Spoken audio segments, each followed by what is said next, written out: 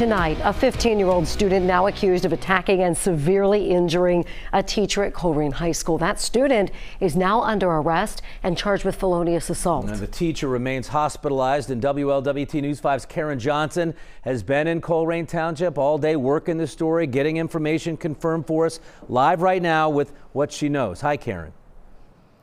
Hey, Mike, I want to start with the teacher because I'm just now starting to hear from people who know her.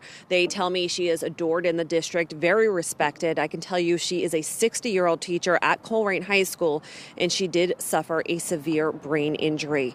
Yesterday afternoon, Colerain police say a 15-year-old student ingested an unknown drug and started acting distraught in a classroom at Colerain High School. He is accused of hurting another 15-year-old student by grabbing him and pinching his neck.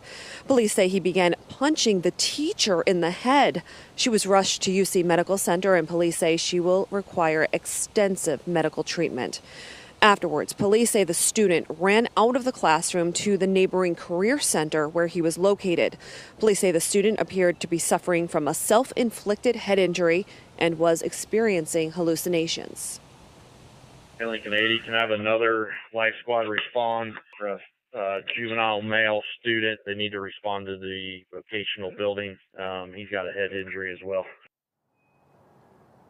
And after being treated at the hospital, that 15-year-old student was taken into police custody. He has been charged with felonious assault.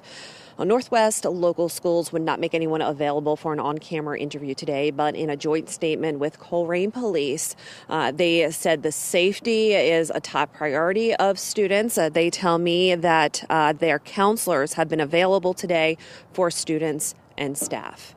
Reporting live tonight in Colerain Township, Karen Johnson, WLWT News 5. All right, Karen, we certainly hope that teacher is going